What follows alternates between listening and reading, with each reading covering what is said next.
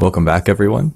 Today we're going to be talking about memory acquisition in Linux, and I'm currently on a Linux system here. For memory acquisition in Linux, we are going to use the LiME memory acquisition tool.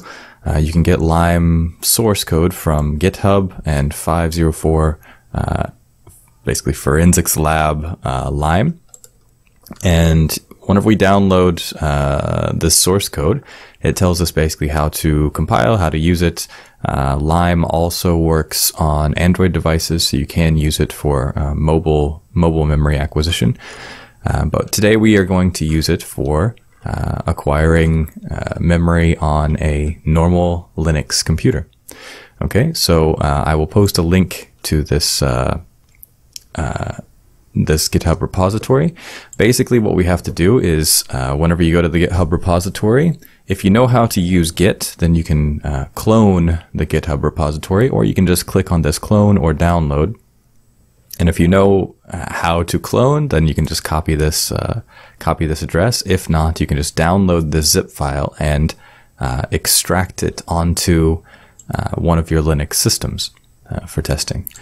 Okay, so I have already cloned LiME into my opt directory. So I have this LiME directory, and inside LiME, the LiME directory, we just have doc, license, readme, and src. And what we want is this src folder. Now, I'm currently on my forensic workstation, but whenever we're running LiME, we would be running it on a suspect system. Right? It's not very useful to collect our own memory. We want to collect the memory from the suspect system, which means that we would have to compile LiME for the suspect system's architecture. Now, a lot of systems are going to be running, if it's a desktop computer, one of the most common types of desktop computers are like Ubuntu, maybe 64-bit now. But there are a lot of different types of Linux and Unix systems that you could compile this for. So basically you have to know the architecture of the suspect system that you are going to be acquiring memory from. That way you can pre-compile LiME for it. If you don't know the architecture, then that means that you would have to compile LiME on the suspect system before you acquire memory. And that could, first off, take a very long time if you're trying to acquire, compile on a very slow system. But that's also going to change a lot of things in the suspect system's memory whenever you are compiling this program. So if you know the architecture, then you should cross-compile on your Linux system, make a binary that works on the suspect system.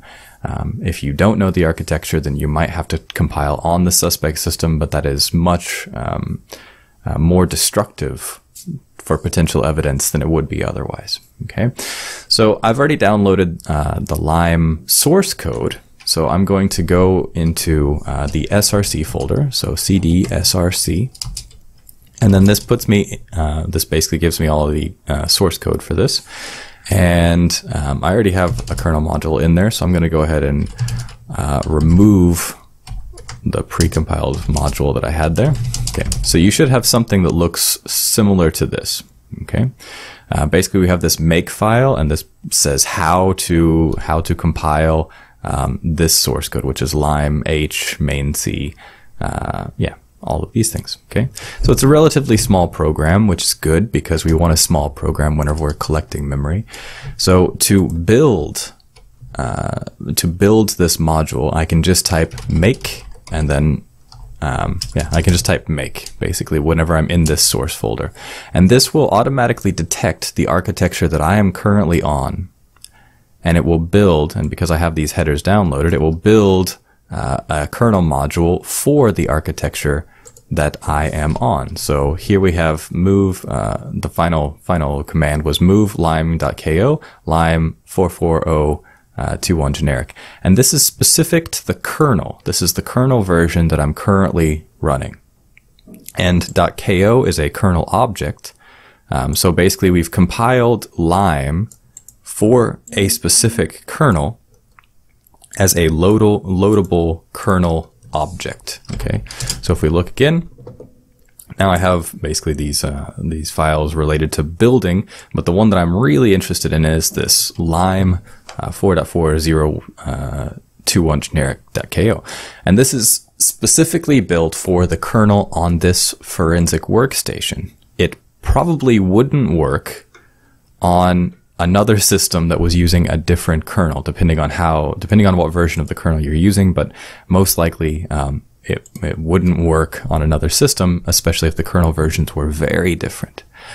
Okay, so imagine that this is my suspect workstation, actually. So we want to collect memory from this system. Now I need to load LiME into memory.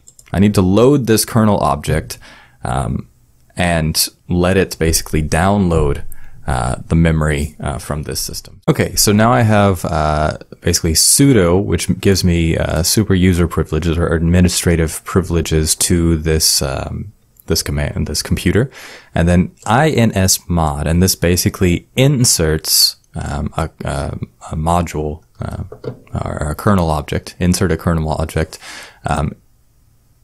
And then we give it the kernel object that we want to load, and then we give it the path where we want to save our memory image at, and the format we want to save the image as. Okay, so that's basically the most basic command that you need to run LiME. So then we hit enter, and now it is copying. Okay, so let's see if we can see this. I'm going to open another command prompt here, terminal.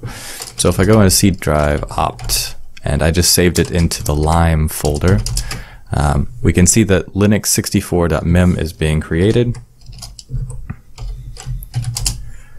And right now, it's copying pretty quickly. So right now I have up to 9.9 gig, and it's still copying. There's 16 gigabytes of memory in this computer. So this is also something to consider, that memory sizes are not very small anymore, so you need enough space to be able to store these memory images. Okay, so now the memory image is 16 gigabytes, and it finished. Okay, so once we've collected all of the memory from the system, I'm going to go up, and now you can see linux64.mem. So this is my memory image. Before we actually start copying memory, we can't take a hash value. It's not like doing acquisition in a forensic workstation. We can't take a hash value before because the memory is constantly changing, right? So for a disk image, if we're making a disk image, we usually want to make a hash value before we begin, to ensure that we know what the state of that disk is before we start. And then we make a copy, and then we can compare the copy afterwards. If the hash values match, then we know that the images is exactly as the data was before. With RAM, that doesn't work because memory is constantly changing, right? So if I make a hash value before and then I take an image of RAM and then I have a hash value afterwards, they will be different because we changed RAM, and as the system was running, a lot of other things changed. So the first time that we have the ability to actually make a hash value that has any significance is as soon as this command is finished. As soon as we get this linux64mem file, then I need to make a hash value, linux64mem. I need to make a hash value of this memory image, because this memory image, now that it is saved, now this data is saved into a file, it should never change again. And that's actually very important for our investigations. This is the hash value that will make it to court, and any other investigators that are kind of checking our work will use this hash value to make sure that our work is valid. So once this finishes, yeah, okay.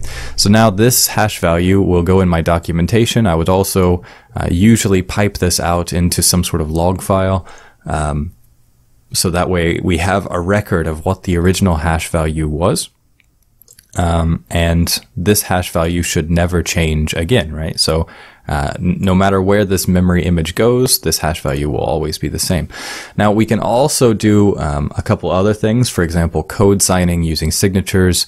And the benefit to signatures is that we would have a date. I'm not going to go into how we do that in this video, but possibly in a future video. So that is it for acquiring a memory image in Linux using LiME. Basically, we load this kernel object. First, we have to compile it for the architecture that we're going to be copying data out of. Then we load this kernel object into the system and give it a path where we want to save the memory image and the format that we want to save the memory image as. And then once we get this memory image out, and we saw that it was 16 gigabytes, so it looks like it's complete, then we have to make a hash value and document this hash value. We have to preserve this hash value completely. Now, the next thing I would do is make a copy of this memory image and then archive one of the copies off onto maybe a DVD or something like that. And then the other would be my working copy. Yeah, so that's it for memory acquisition in Linux. Thank you very much.